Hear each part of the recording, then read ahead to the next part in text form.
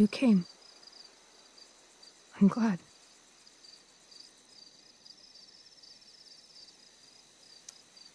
Are you sure about that? I got kind of a different message this afternoon. Yeah. Chloe, I want to talk to you about something, but I don't know how to talk about this. You don't have to tell me anything you don't want to. You remember that guy that we saw under this tree with that woman? The ones who were making out? That was my dad. Oh, all right. And that woman was definitely not my mom. Oh. The worst part is, I'm not surprised. I felt like my dad's been lying about something for a while. I didn't know what it was. So when I saw he got a text from an unknown number asking him to meet, I thought I could catch him or something.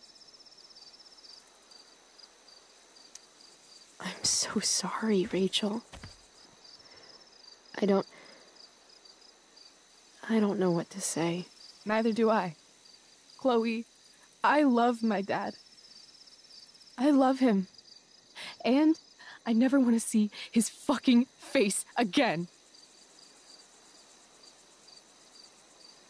When my dad died, I was so mad at him. For months, I felt wrong because half the time I thought of him, I wanted to scream. And the other half, I forgot. Forgot that anything had changed.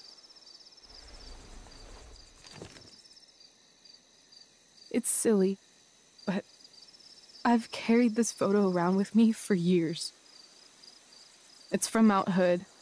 My dad took me hiking there when I was 10, and it started raining, and I fell and broke my arm 3 miles from the car. I remember screaming like I was gonna die, but my dad, he carried me down the mountain. I still remember the smell of his coat, and how calm he was, and the sound of his voice, and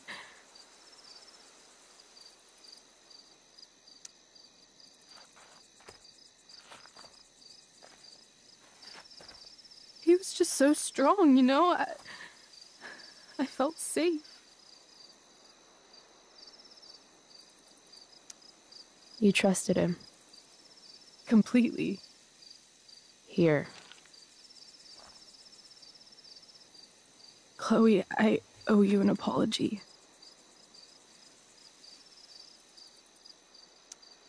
Hey, we were both kind of the queen of shitty. No, I mean it.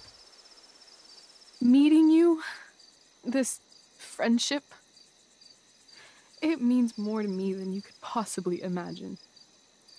I just want you to know I'm lucky that you were with me today.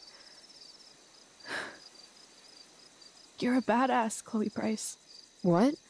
Remember that biker asshole who wouldn't let you into the mill? You talked your way right past him. You saw that?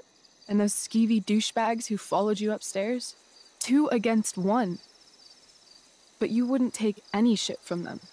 I'd be dead if you hadn't thrown that bottle. You inspired me. What about Drew? When he was picking on Nathan? You got right in his face and called him out. That was pretty sweet, actually. See? You're the real thing, Chloe. I don't know anyone like you. Plus, you came along with me, no questions asked. Well, I don't really need a good reason to ditch school. I guess tomorrow there'll be hell to pay. My mom might skip grounding and just go straight to the death penalty. And my dad will definitely punish me with...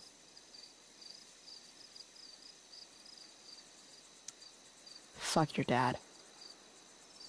Fuck him. what I wouldn't give to leave this place and never look back. What's stopping us? Us?